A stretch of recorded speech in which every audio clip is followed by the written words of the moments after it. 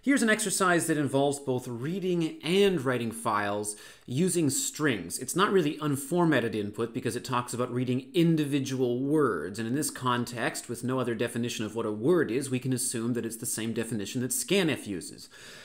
On assignment 5, don't make that assumption. On assignment 5, the definition of a word is a little bit different. So the goal is to read this fruit.txt that we've already seen and to read individual words from it and then take each word as we read it and write it out to this file called deliciousfruit.txt, obviously excluding all non-delicious things. And we write one thing per line. So it's a pretty straightforward task. It's just a question of how do we implement it. Hopefully the task itself is clear. And we can assume that each word will have a length of at most 100 characters.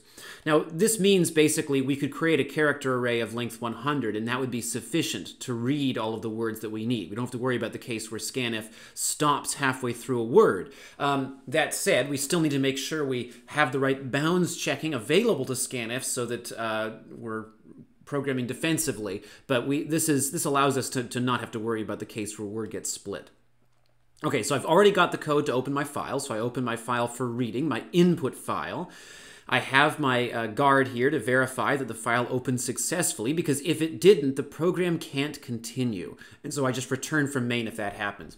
Then I open my output file, and actually I still need to check that my output file opened successfully. It's less likely, I guess, that my output file somehow fails to open, because the problem I would typically have in that case is something with permissions or disk space, which is less likely than this situation where if your input file doesn't open, maybe it's because you typed the file name wrong. But in any case, I should check both ways. I should never attempt to use the return value of fopen until I've verified that it isn't null. Down here, I'm already closing my two files, as I mentioned in a previous video. I really recommend adding the fclose call as soon as you write fopen, because it's really easy to forget otherwise. And there is a sort of interesting hidden problem here, which is, what if I'm about to exit the program at this point here? On line 27, if I'm about to exit because the output file didn't open, well, when did I ever close the input file? Well, I didn't. If I got to line 24, the input file was opened successfully, which means I do have to close it. But if I exit the program on line 28, I never get down to line 33, which is the fclose call. So I need to make sure that I call fclose on my input file if I exit the program due to the output file not opening. Okay, so I've got everything set up. Now I just have to read every word out of the file. So I read words from the input file one at a time and write them to the output file as they are read. So I don't need to store all of the words together. I just read one word and then I send it back out again. I read another word, then I send it back out again. I have to make sure that I don't write that word that I'm not supposed to. So if ever I see this word here, and to be clear, on a specification on an exam or assignment, if it says except for the word pineapple and then it uses capitalization, you should assume that means that it's this specific version. So any other capitalization of it, lowercase p or uppercase I or something like that, wouldn't count. Only this exact word. Very common exam question, though, is, well, don't allow any variant of this word, even the lowercase version, to get through. That would require a little bit more processing. All right, so in this case, I want to read words one at a time, so I'm going to need some string to store my words. So I'll create a string of length, no word will have a length longer than 100. A word will have a length of at most 100 characters. I guess that means a word could have length 100. So I need to make sure that my array has length 101 to allow for space for that null terminator. And then I'll write a loop that reads words one at a time. I'm going to call fscanf, give it my input file, and then say go into the input file and read up to 100 characters per word. So we know that fscanf reads a single word, which is a sequence of consecutive characters without white space, up to and including this number of characters. So whichever comes first, the first space or the end of my 100 characters, that's when fscanf stops. So I hand it my word array, and then I keep going as long as this equals 1, as long as fscanf was able to read that one word that I asked it for. Okay, so now what I want to do is, I'm just going to make a note to myself.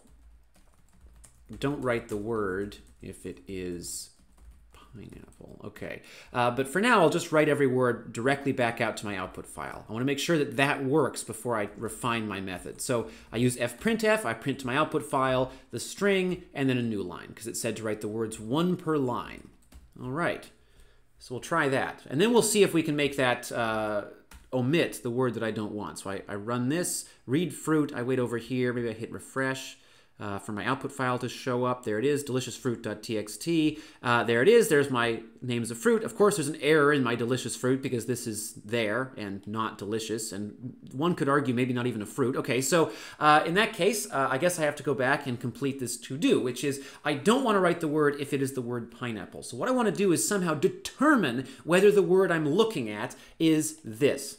And an easy mistake to make, even after you've learned the correct method, it's still easy to accidentally make this mistake. It is not allowed, you can actually write not allowed, to write something like this. If word equals pineapple.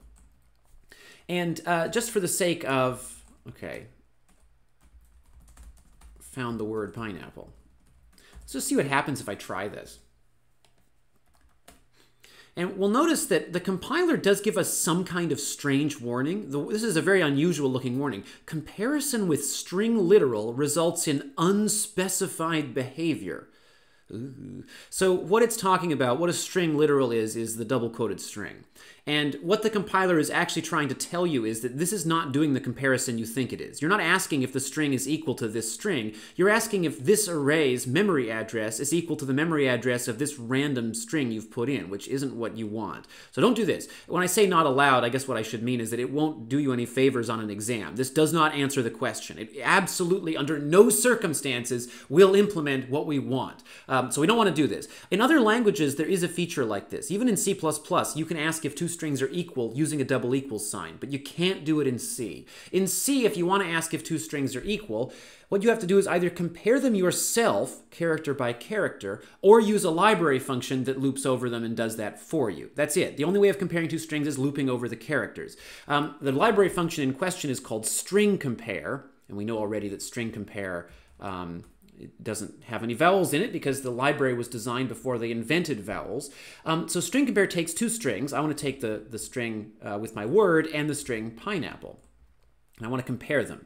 So what string compare actually does is decides if this string here is less than, greater than, or equal to this string. It returns some negative value if this is less than this. It returns a positive value if this is greater than this. And it returns, confusingly, 0 if they are equal.